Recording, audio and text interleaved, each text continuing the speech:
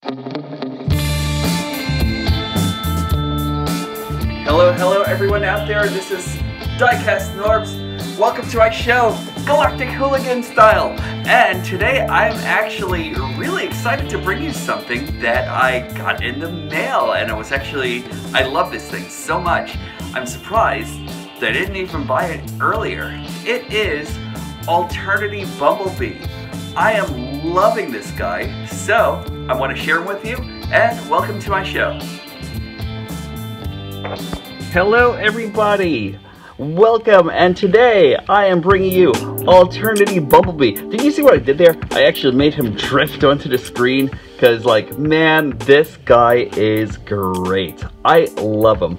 First off, I really am excited about this. I got this as a non-boxed item, so I don't have a box to show it to you or anything like that, but it actually does, he actually does come with his Alternity instructions, which is actually very cool, and gives you like a lot of stuff in his schematics that he's actually able to do and everything like that. I'm not going to go through every single thing because it's actually kind of like a little bit too mathematical for me right now, and although I love like the quantum physics and I love the theoretical theory, I love like theoretical sciences and everything like that, but like what is this here? Pan-dimensional sensory system? What? Look at this. This guy has everything. Chrono Venom stinger guns. You know, like, not bad. Like, this guy actually has a great amount of detail. The instructions are actually really well detailed and everything like that also. There goes Bumblebee, or Bumble, as they're actually calling him for the Alternity line. But very, very cool. I'm actually really excited about this guy. He is awesome, and I think I actually love him a little bit more than some of the masterpieces that are actually out there. Yeah, there, I said it. Look at this. First, I'm gonna give you a comparison with Masterpiece Bumblebee here, the first edition version. Now, I didn't get the other one yet. I'm wondering if I will, but like, I really still love that version of Bumblebee. Like, his Penny Racer model actually is just like so great, and I just want him just for that reason, you know? I mean, his transformation is spectacular. He looks like the animation model almost, except for like those flat pancake feet and everything like that. But you know, like, these are actually great for now. This is like my Masterpiece Bumblebee right now, or is he? Because look at this. If you actually want to like do it for scale and everything like that, I don't think he actually comes close. I would actually tend to think that Masterpiece Bumblebee should actually be at least this big compared to like where the Suzuki Swift actually is, you know? And I don't know, like, I really love him. This detailing is amazing, and I'm just gonna give you another size comparison to a current Masterpiece line. This is Smokescreen, and see, that's actually better scale to me. I love that. So I'm gonna put him also in here with, I can't show this all off without his buddy Masterpiece Optimus Prime. Maybe he might be a little bit off scale here and everything like that, but still, yet though, I love this. And I also love the fact that if you want to get all Masterpiece with it and everything like that, you know, you could actually open this. There we go. Hold on.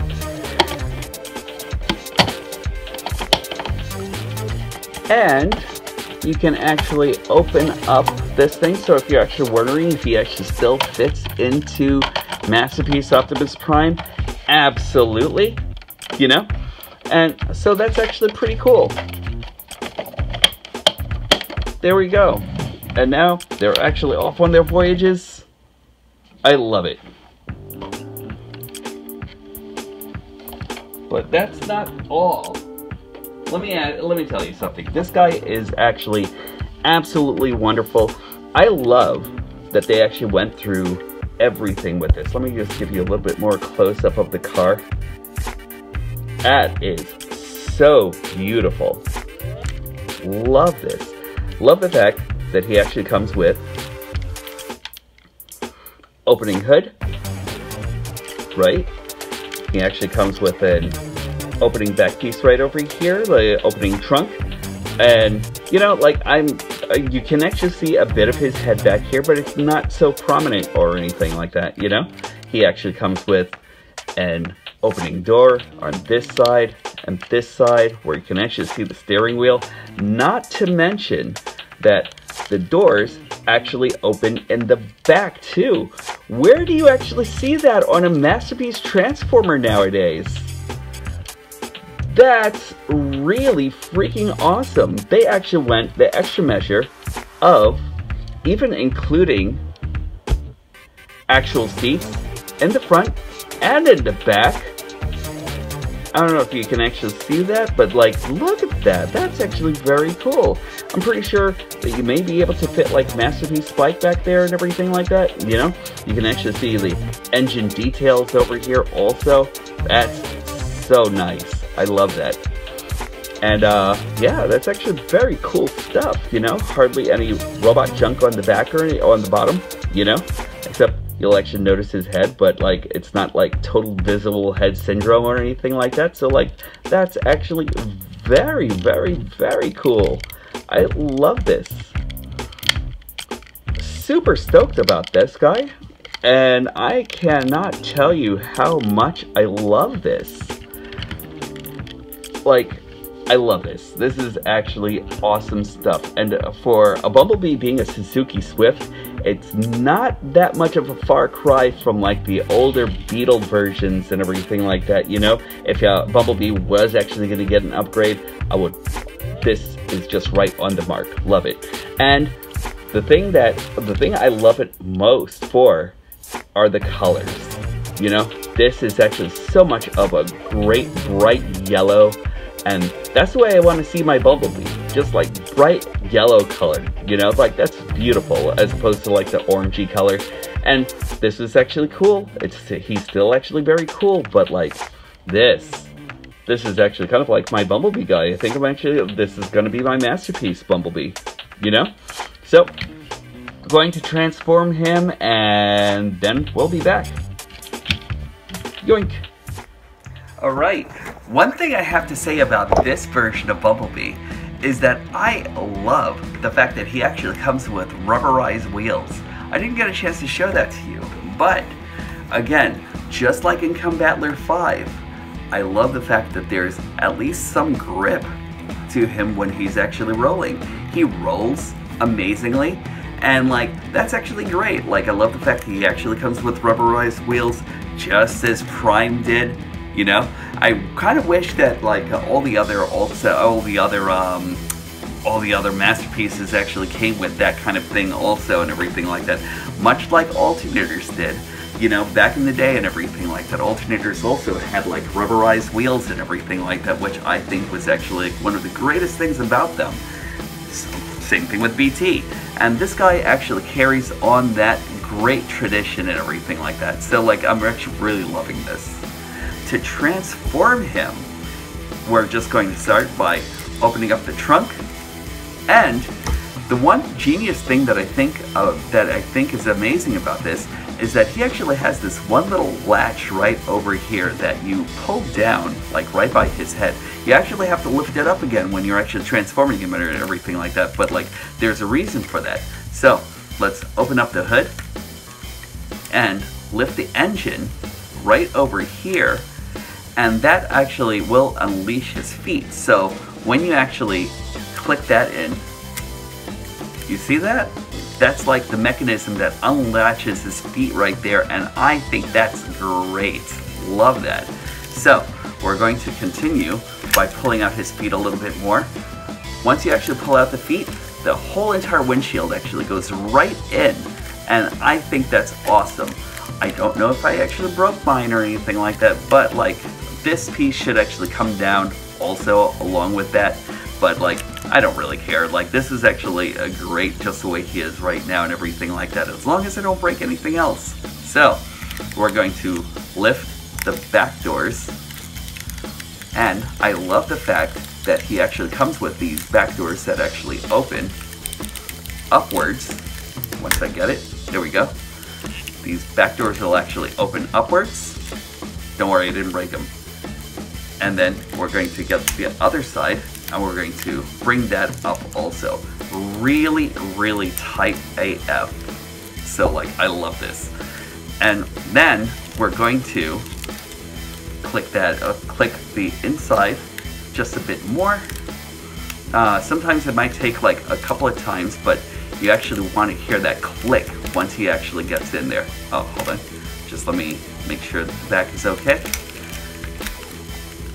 There we go. Once you actually hear that click, his head will actually be in. And I'm just going to raise this for like a little while longer and everything like that for the final reveal.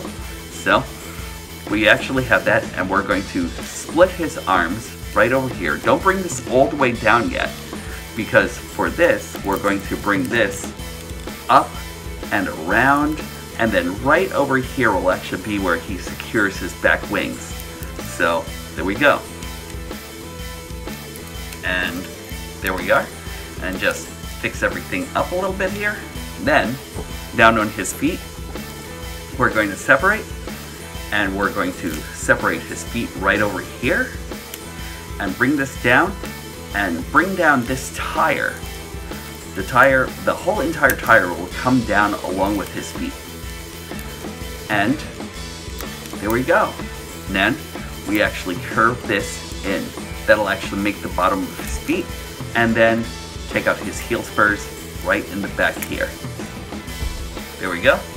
And we're actually going to do the same thing on the other side. Just lift this up.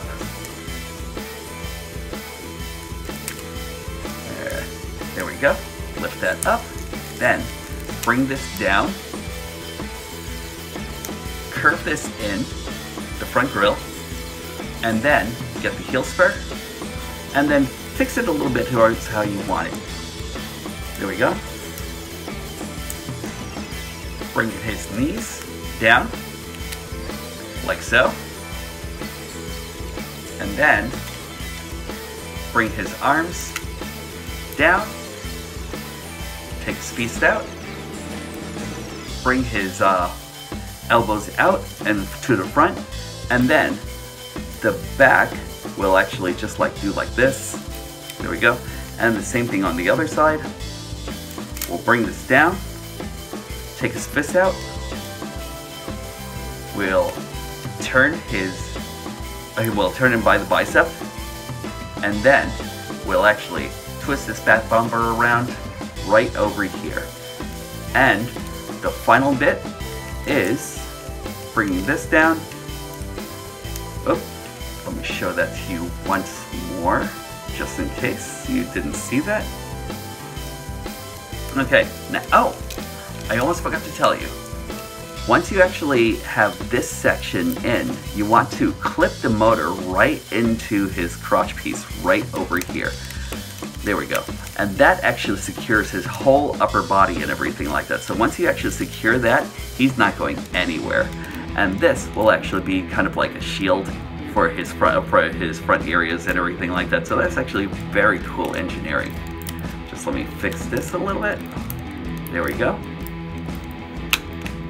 And once you've actually had that all done, you want to come over here, bring this down, and then bring this down over here to reveal his Autobot symbol.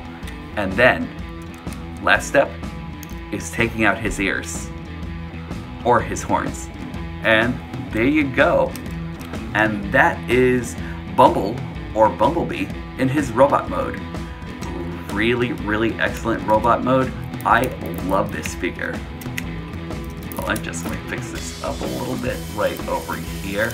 Like, I really am stoked about this guy. This guy actually cannot do any wrong, except for now. There we go. Oh, and then there we are. And there goes Bumble in his full robot mode. Very awesome. And I'm going to take you over here to stage A and then let you see the rest of them. My God, look at this guy. Alright, let's take a good look at him. He is amazing. Look at that face sculpt. That face sculpt is so damn cool. You never ever see like such attention to detail. I mean, you'll actually see it here and there. Like, I don't want to say like too much. Like the way they actually did Bumblebee here was actually cool. But I really love that head sculpt. That head sculpt is so great. Kind of like makes me think that he's actually kind of like more modeled after these guys right here. Like, look at that. You know what I think is actually pretty amazing about this? And I actually had to borrow light for this. But you want to talk about light piping? Look at that. Like, I really, really freaking love light piping, and I wish they actually had this on more and more masterpieces. He's usually supposed to, like, glow in, like, more of a blue color. You know, I don't know if it's actually translating as green to you or anything like that, but, like, this guy is just great. I love this. You never ever see light piping or anything like that, hardly on any of these figures anymore. And I love that added effort on these characters and everything like that. Like, that's just love. Look at that. Just perfect. Let me bring you out here just to show you a little bit of the articulation here. Or just let's look around.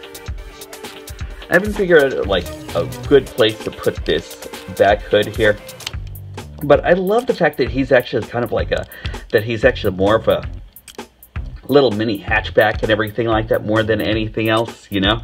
If you actually bring this out a little bit too far, you actually kind of like bring it too far out from the back here and everything like that, even though that's actually like everything back here is actually super detailed anyway, so it wouldn't really harm the character.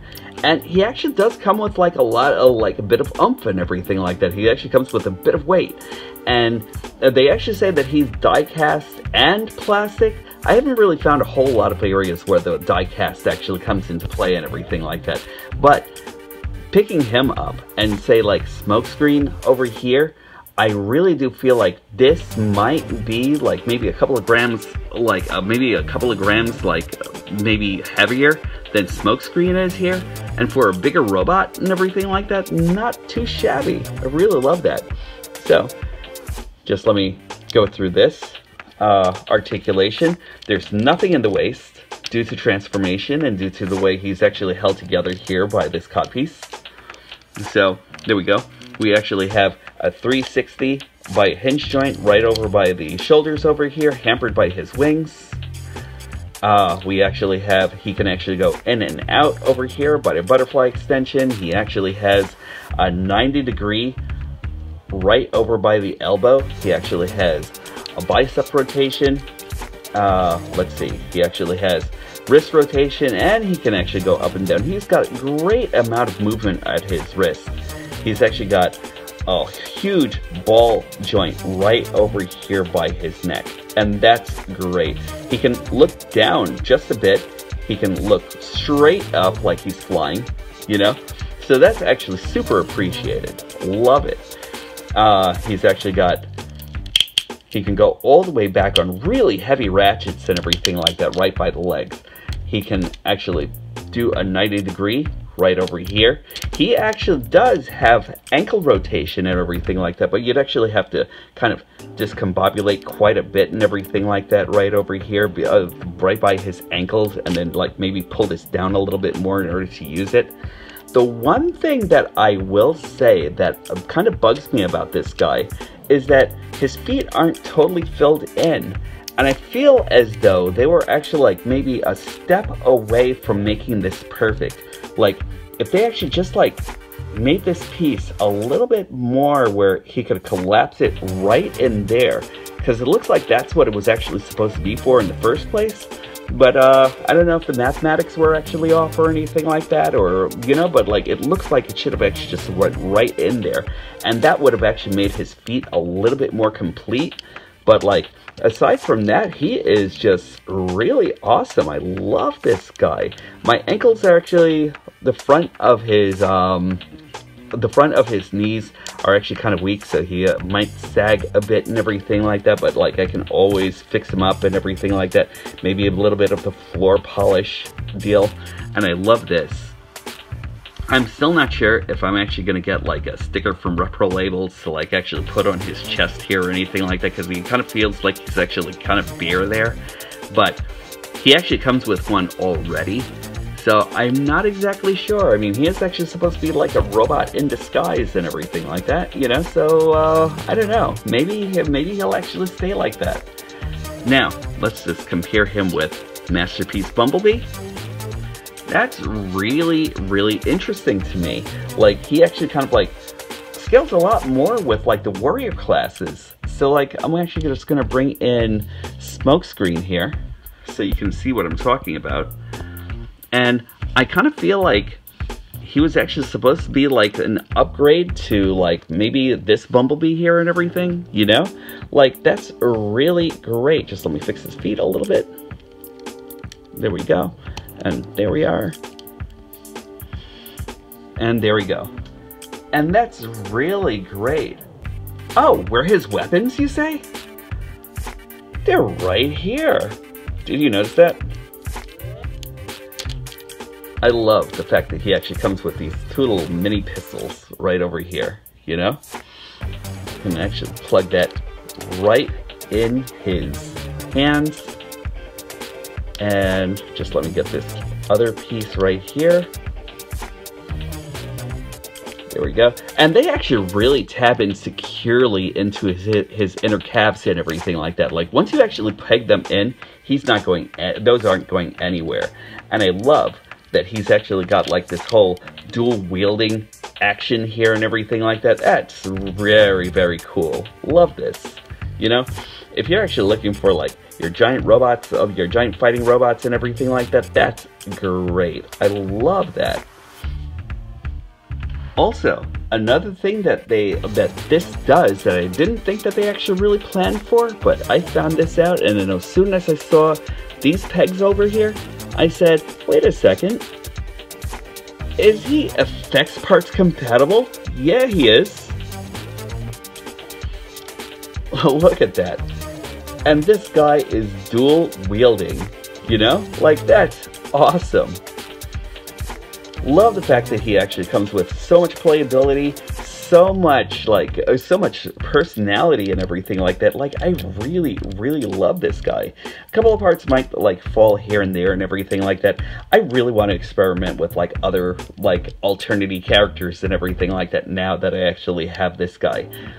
You know? Like, this is actually great. Wish they actually made more than like Megatrons and like Optimus Primes for, and like say Ultra Magnus white version, you know, and like Nissans that they actually had for Alternity and everything like that. Starscream and like the rest could have actually been done a little bit better in my opinion. But this guy really knocks it out the park for me. You know, like, I cannot find anything really too bad about this guy. You might like fiddle around with like a couple of things just to like find your sweet spot and everything like that for placing things, but like, he's great. Will he take the place of my Masterpiece Bumblebee? I don't know. You know, like, there are a couple of times where I actually think that he would. But, you know, Bumblebee still has his staple and everything like that. I still love Bumblebee. But that's great, you know? And even if you compare him with, say, putting him in here with, like, Prime, you know? There we go. Bumblebee still has his place, right? But I don't know. There we go. Look at this. That guy looks dope. Like, I can't say anything more about this guy. This guy is just like really excellent. If you get him, should you get him? I don't know. That's actually all on your collecting choice, all on your collecting choices and everything like that. But I am so glad I got this guy. Very, very cool. Really worth the investment and everything like that. You know, I'll probably have to fix his knee, probably floor polish it or something like that. You know what I mean? But like, the heavy ratchets are kind of like a hit or miss for me and everything like that. But like, I really, really love this guy. Just really awesome. I'm actually super, super stoked. In fact, I may start looking for a Suzuki Swift over here in America and everything like that just because of this guy. Why aren't you selling this car here, Suzuki? Anyway. This guy's awesome. Should you get Alternity Bumblebee? You know, I really want to say only if you like fun, but there's a bit of a caveat to that. You see, Alternity Bumblebee actually came with like a few different gripes and everything like that I've actually heard from different collectors that actually kept on talking about like how fiddly he was and how hard to transform he is and blah blah blah. The one thing that I've actually found that was that I had a lot of fun playing around with this guy. I think he's awesome. I think that he's actually really well worth it. But that's actually like up to mileage and everything like that. So remember, your mileage will probably vary on this guy. But for me, he's actually going to be Alternity Bumblebee. He's probably going to be like Trans-Dimensional Bumblebee because I kind of want to put him in my masterpiece shelf. But I don't really know if I'm actually going to like make him just Masterpiece Bumblebee altogether. So for now, I think he'll actually just kind of like hang out with Hot Rod and all these other guys and everything like that that kind of like hold like a special place, you know? So like, there we go. He's actually next to Acid Storm, just kind of like taking up that space and everything like that, and I think that's actually good enough. So, from me to you, this is Diecast Norb signing off, and when these stop being magical, that's when I'll stop collecting. Also, if you haven't liked and subscribed already, please do so and put on the notification bell because I'll probably be coming up with like more stuff as we actually go along. So thanks a lot for joining us. Thanks a lot for joining me, guys. I appreciate you. I appreciate every single thing that you actually do. Be good to each other, and I will definitely talk to you later. Take care.